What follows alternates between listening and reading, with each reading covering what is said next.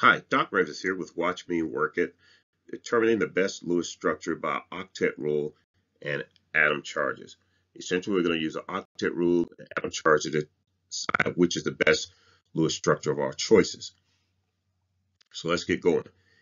Here we have the first line has group 13, has a group 13 structure in it, and they're the same molecular formula and the same electron count as will be the case throughout.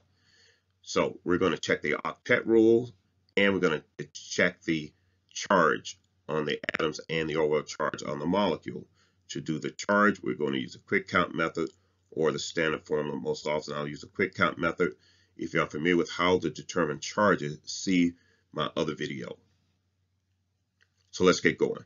In the case of the first compound shown on the left, we're going to check for the octet rule. And this is 2, 4, 6 around boron. Group 13, by the way, likes an octet of 6. And so that's good. So it checks out on the octet rule. If we check the charges around boron, we will find, if we take the quick count method, it would be 3 valence electrons. See my other videos again for how to do these. Minus the number that are attached to boron, and minus 3. And that gives us 0 boron. Let's just check out chlorine here too. Chlorine should have 7, and around it has 2, 4, 6, 7. That's 7 valence electrons. Minus 7 gives us 0. So this has a 0 charge. Hydrogen checks out with a 0 as well. So the overall atom has a 0 charge, and there are no charge in the atom. So that's pretty good Lewis structure. Let's check its counterpart here. We have 2, 4, 6, 8 electrons for its around boron, and that's high in terms of being fitting the octet rule for boron. Boron prefers to stay at 6. If we check the charge count, we have boron should have, based on valence electrons, boron should have 3, and that's based again on boron valence electrons in group 13. And so that's 3, and the number it has around is 1, 2, 3, 4. So that's going to be a minus 1. So boron is sitting with a minus 1 charge. The chlorine should have 7 based on valence electrons, but it has 6 associated with it. Again, see my other videos on how to do this, plus 1. So even though it checks out to be neutral overall, there's a charge on here on the chlorine of plus 1 and on the boron of a minus 1. And the high octet rule for boron makes the first one a more attractive choice for a Lewis structure. Let's do the next one, and we'll focus a little bit on group 14, but you'll also see a group 16 atom here as well. Let's check the octet around the central atom, carbon 2, 4, 6, 8, 10. That's high because carbon likes to have an octet of 8, which is a normal octet, obviously. So this is high in the octet. Let's just check the charges. Right away, it kind of makes this not be quite as favorable, but we haven't checked the competition yet. So let's take a look at this one a little closer. So we have we've cut these bonds in half so we can count the associated electrons, but we'll start with the valence electrons. 4 valence electrons for carbon, minus the number associated, 1, 2, 3, 4, 5. Minus 5 gives me a minus 1 on carbon. In that case, on oxygen, we have 6 is what the valence electron count should be.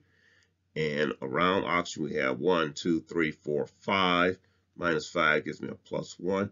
Overall, it's a neutral molecule, but we have charges here on the carbon. We have a 1 charge, actually a minus 1 charge. And on oxygen, we have a plus 1 charge. Okay, so let's check its counterpart here. We're going to check these. But let's first check the number of Lewis electrons that fit the octet rule first. And around the carbon atom, we have 2, 4, 6, 8. So 8 for the octet. And if we check the charge on carbon, carbon should have 4 based on valence electrons. And it has associated with the 4, so that gives us 0. And oxygen, valence electron 6, minus the number associated with it, 2, 4, 6, gives us 0. So this is a better Lewis structure. Take a look at an example of group 15 that also has group 17 in it. Here we first check the octet rule. You know how we do it now. 2, 4, 6, 8, 10. So that's 10. That's high on the octet rule. We check the charge using the quick count method. Phosphorus should have 5 electrons because it's in group 15. Associated with it, it has 1, 2, 3, 4, 5, 6. So that's minus 6. That puts it at minus 1 as a charge on phosphorus. In case of chlorine, chlorine is in group 17, should have a 7 for its valence electron. And it does have 7 for its valence electron. But associated with it now is 1, 2, 3, 4, 5, 6, minus 6. And this gives us also a minus 1. So for an overall charge here of minus 2. Again, for how to do these, see my other video. Let's check the other one, the other option here. Associated with the octet, first of all, is 2, 4, 6, 8. Looks nice for the octet. Around phosphorus, or at least the charge on phosphorus, now is should have 5 as valence electrons, or it does have 5 valence electrons, minus the number that it has associated with it, 1, 2, 3, 4, 5, minus 5 attached electrons. That gives us a 0. Chlorine, 7 valence electrons, minus the number associated, 1, 2, 3, 4, 5, 6, 7. So this gives us a 0. So this is a better Lewis structure. Take a look at group 16. Group 16, let's check the octet rule first. 2, 4, 6, 8. In case you're having trouble seeing what I'm doing with that, I'm just circling every electron that's around oxygen here. So that's 8. 2, 4, 6, 8. So octet rule looks good. Octet of 8. And we can check chlorine also. Chlorine has an octet of 8.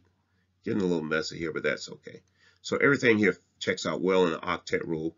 But let's just check the charges. To check the charge, I have to cut these electrons in half. And oxygen should have 6 based on the valence electron. And around it, it has 2, 4, 6. Looks great for oxygen, 0. Chlorine should have 7. And around it, we check them, 2, 4, 6, 7. Minus 7, we get 0. And the other chlorine is going to have the same thing, 7 minus 7 for 0. So that looks really good. Let's check the other option. Around the oxygen in this structure here, the one shown on this side, we have 2, 4, 6, 8. Let me just show you those 8 just in case you can't see them. So we have those 8. So that's really good. And around the chlorine here, we have 2, 4, we have 8 here. That's really cool. And around the other one, we also have 8. And that really looks great. So the octet checks out really good at 8 on the octet. Looks nice. Let's check the charge.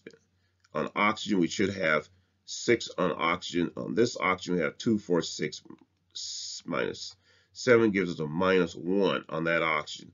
On the chlorine, we should have 7 electrons on chlorine.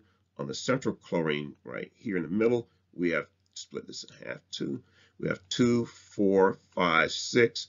We should have 7 minus 6 gives us a plus 1. And on the far left chlorine, we should have 7 minus the number we have, 2, 4, 6. This one's split in half, remember? So that's 7.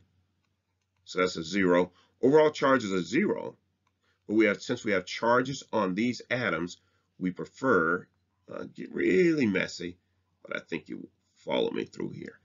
And you get that one because the one on the right has charges. Even though it works out to be neutral, and the octet looks really good, it having a charge makes it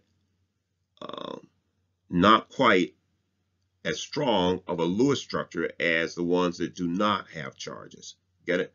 So 0 charge is better for Lewis structures than having a charge. Let's do another one here. Focus a little bit on group 17, but we'll also see group 14 feature. Let's check first of all. Let's do this one. First one here on the far left. Let's check the octet around carbon. 2, 4, 6, 8, 10. High on the octet. So we're high on the octet. Let's check hydrogen. Looks good too on each of the hydrogens. They look good, but the fluorine here, let's just check it, see how many we have around fluorine. 2, 4, 6, 8. So it looks good on the fluorine, but looks high on the carbon. So let's go ahead and check the charges then and see what we have. Now I'll go ahead and tell you all the charges on hydrogen work out because hydrogen should have 1 and it has 1. Okay, one line of hydrogen usually checks out every time. All right, so let's go to carbon here. In the middle carbon, we have 1, 2, 3, 4, 5. Should have 4 because that's the number of valence electrons minus the number attached to it gives us a -1. There's a charge on carbon. Let's look at fluorine. Fluorine should have 7. And the number attached, because we cut these in half, is 1, 2, 3, 4, 5, 6. Minus 6. That gives us a +1. It's neutral, okay, but it has charges on it. Okay, let's look at the middle structure here. Okay, let's check the carbon for the octet. Looks great. 8 octet, great. Let's look at the fluorine here, and we have 8, 2, 4, 6, 8, 8 for the octet there, and that looks good. Let's check the charges then. We split these in half. Carbon should have 4 based on the valence electrons minus the number attached. Each of the single dots are the ones that are attached because we cut them in half, and that gives us a 0 charge. Going to fluorine, go to fluorine.